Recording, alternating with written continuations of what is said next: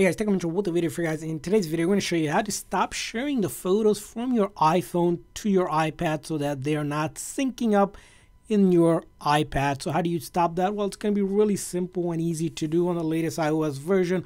Of course, if you're using your iPad and your iPhone, they should be using the same ID, Apple ID, because that's how the photos are being synced. So in order to stop that, all you're going to do is go into your setting on your iPad. And once you do that, just simply click on your Apple ID and then click on iCloud here.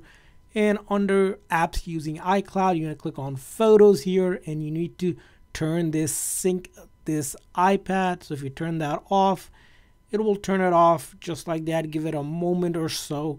And now the photos that were syncing from your iPhone to iCloud, right, they will no longer be syncing here locally to your iPad here.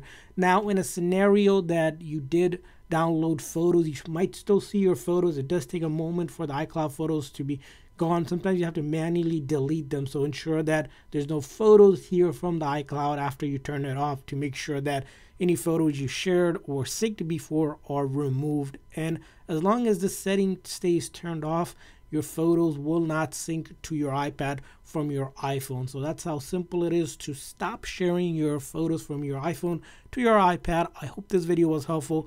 If so, please make sure to like and subscribe button. Thanks for watching, guys. See you guys next time.